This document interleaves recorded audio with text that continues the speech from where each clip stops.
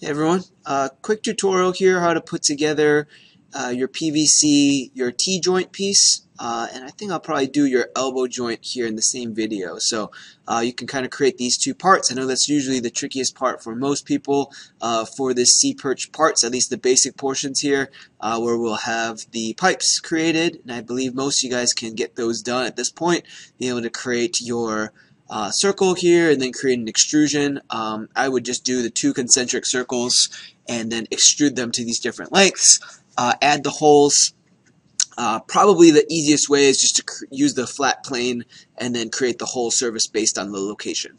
Okay, so if you need help with those, I can help you with those, but the tutorial videos will focus on the Tee joint and the elbow.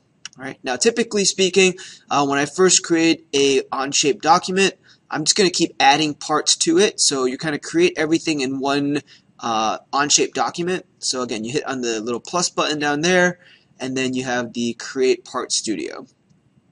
Okay, so again, I'm going to create a new Tee joint and a new elbow joint.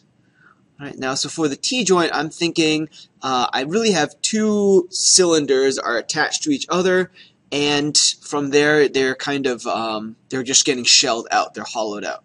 Okay, so in order to create this, I'm going to start by, I'm going to work with my top view, so I'm going to sketch on the top view, and then I'll make it normal to that. Okay, so for this first one, I'm going to make sure the size of the circle, and I'm going to use my outer diameter because I'm going to shell it out afterwards. And I notice that I'm in millimeters, so I need to change my workspace units. Click on workspace units. I'm in millimeters right now. I'm going to change that to inches. And while I'm at it, I'm going to change this to pounds, since that's probably what we're going to be talking about. Okay, so from there, again, I'm going to sketch on this view. Oops, I'm creating a second sketch. So I'm going to just work off from my first sketch. Alright, so I'm going to look at my circle. I'm going to draw out the outer diameter of this circle. Okay, so I'm just going to click on it for now, and then to kind of remind myself, I'm going to open up the part drawing that I had, and the outer diameter here is 1.12. Okay, so I'll come back over here to my part studio, and again, this diameter right here is going to be 1.12. Okay, so now that that is set, I'll kind of hit OK on that, and then we'll come back out to extrude it. So I'll get to my extrude button up here, and I'm going to create a, in terms of the height wise, again, I'm going to check on my height using the drawing, and I believe it was a 1.25. Okay, and again, I'm drawing this up from the middle of the circle. Okay, so 1.25 is the overall height of that portion of the circle. Okay, so I'm just going to make this 1.25. Alright, and let's see if here, if I should be able to get a little preview of that. Oops, I never selected, just kidding. Let's try that again. It's really slow today, sorry. Alright, here we go. Alright, select your feature. Now it's going up by 1.25 inches. Okay, I'll hit the checkpoint there. And now I also want to make a separate cylinder, and it's going to be along this right side view. Okay, so now I'm going to hit sketch, go to my right side view. And again, I'm going to go normal to that plane. Okay, and now on this right side view, I'm going to again create my circle.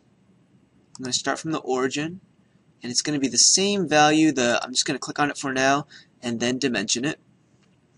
Okay, so now when I go dimension it, I'm going to make that the same 1.12. Again, that's the outer diameter of the Tee joint. Okay, so I hit check. Now I've got that circle in the middle, and this is what I'm going to actually extrude. So when I go to extrude now, again, the extrude button's right there. I'm just using my shortcuts. Okay, I'm going to select that circle.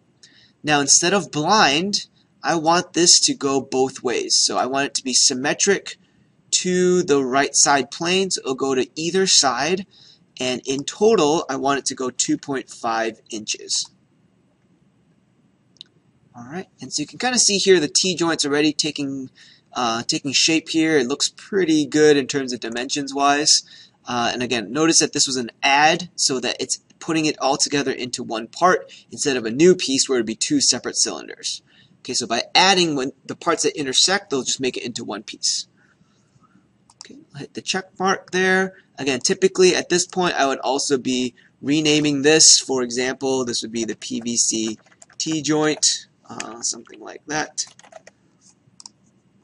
Okay, and then personally I also like to add a little bit of a fillet on these edges here just to kind of clean it up.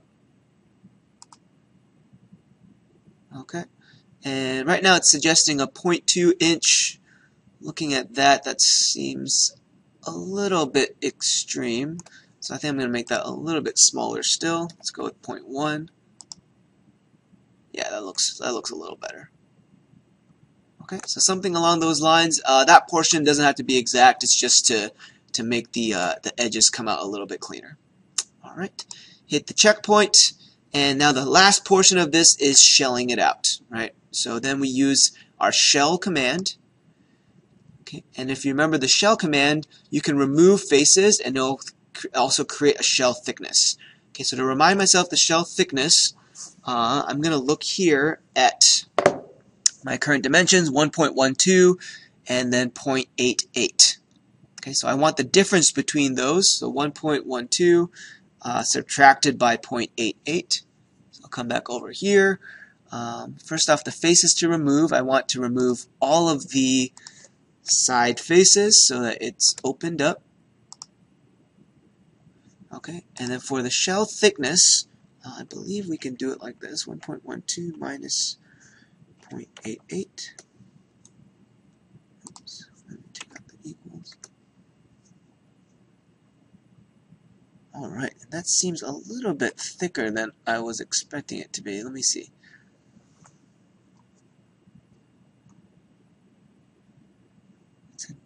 Those are diameter values, so actually it's half of that to get the radius. So let me go back over to that. That's my fault. So I'm going to take that number and divide it by 2. There we go. That looks better. Okay, and so now we've got our general T-joint ready to go. Okay, I'll hit the check mark. And typically speaking, at this point, I would also probably come over here. I might assign a material to it, right? So, for example, I come in here and I look for PVC. Oops. PVC. Right there, it shows up there. And then, if you want to, you can also edit the appearance at this point. I think this part's more just for fun. If you want to make it a certain color, we'll do Northville orange just to make it kind of fun. Okay, so there's our T-joint. Right, and it looks like for the sake of making these videos not super long, I'll do the elbow joint separately.